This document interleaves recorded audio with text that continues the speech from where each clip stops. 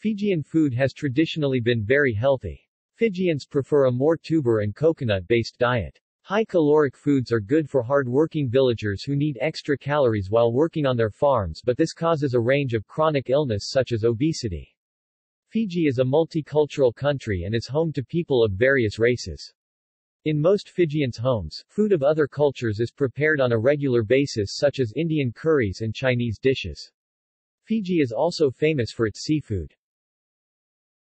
Meals.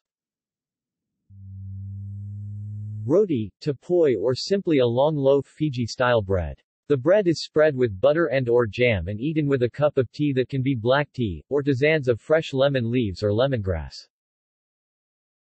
Lunch in the villages is usually ruru, dalo leaves, with boiled tapioca, cassava, or some fresh fish soup with dalo, taro. Dinner is usually stew, curry or soup made from meat, fish or chicken.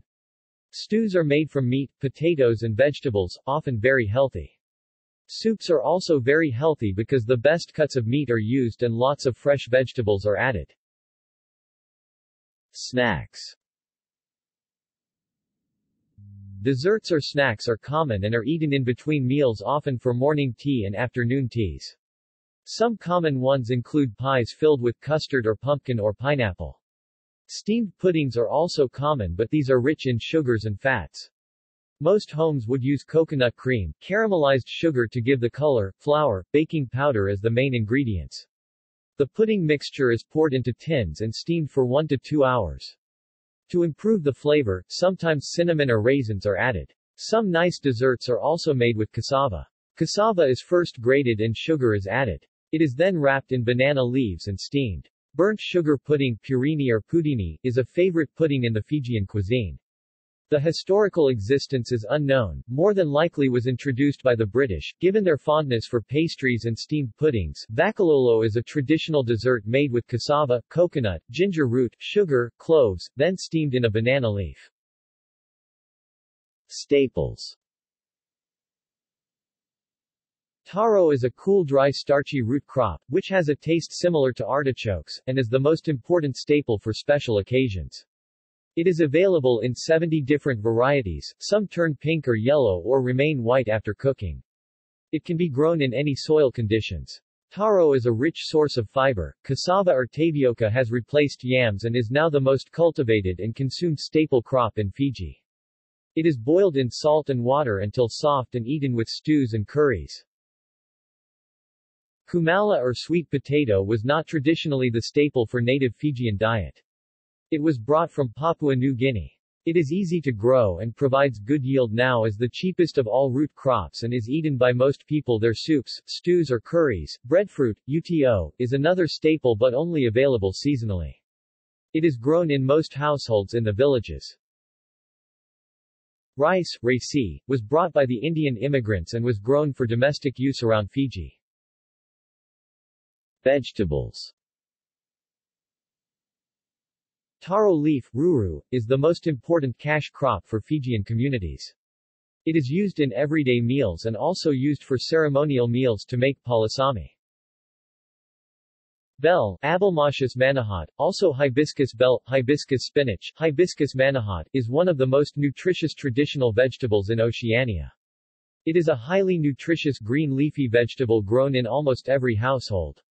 The leaves are rich sources of vitamins and minerals such as iron and magnesium, provitamin A and C, also have very high levels of folate, an important nutrient for pregnant and nursing women. Amaranthus, tubua, is another vegetable commonly eaten in most homes.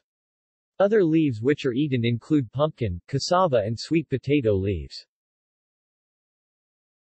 Coconut. Coconut is especially liked by Fijians. It is grown in most coastal areas. Coconut is used not only for food, it plays an important role in Fiji economy. Kava, yagona. Most Fijian men would have yagona or kava to drink before having dinner. Kava is a drink made from powdered roots of yagona plants. The powder is placed in a muslin cloth and small amounts of water are added to extract the juice out of the powder. With meals people often drink water. This drink will make your tongue go numb, due to the ingredients. Kava is not unique to the Fijian culture, it is widely consumed in amongst other Pacific nations. It has religious and tribal significance and often used as peace offering.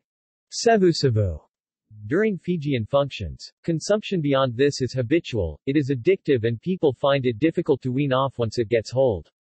Consumption in smaller quantities have been found to be of therapeutical value, especially amongst people who suffer from sleeping disorders. Kava is used to calm anxiety, stress, and restlessness, and treat sleep problems, insomnia. It is also used for attention deficit hyperactivity disorder, ADHD, epilepsy, psychosis, depression, migraines and other headaches, chronic fatigue syndrome, CFS, common cold and other respiratory tract infections, tuberculosis, muscle pain, and cancer prevention. Some people use kava for urinary tract infections, UTIs, pain and swelling of the uterus, venereal disease, menstrual discomfort, and to arouse sexual desire. Kava is applied to the skin for skin diseases including leprosy, to promote wound healing, and as a painkiller. It is also used as a mouthwash for canker sores and toothaches. Lovo. On special occasions a lovo is made which involves cooking all the food underground. Chicken, fish and meat are first marinated in sauces and garlic and wrapped in foil. The taro is peeled and wrapped in foils. The palasami is made using taro leaves, filled with thick coconut cream, onions, salt and canned meat. It is made into a parcel and then wrapped into a foil. All the meat, taro and palasami are placed in the hole, with hot rocks and covered with banana leaves and cooked for 2 to 3 hours. A lovo is commonly made during special events such as funerals, weddings, Christmas or birthdays. It is a very healthy meal because no oil is used in cooking and would taste like Maori hongi and the Hawaiian luau. The taste is very much like a smoked or barbecue-style dinner. Kokoda. This is a very special dish made up of raw Spanish mackerel, walu, with midi.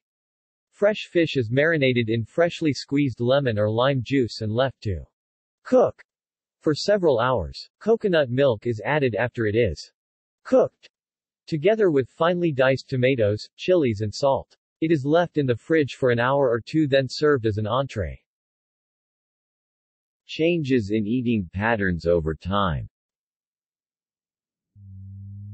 With changes in eating patterns, there has been a shift towards consumption of more energy-dense foods and decreased intake of fruit and vegetables.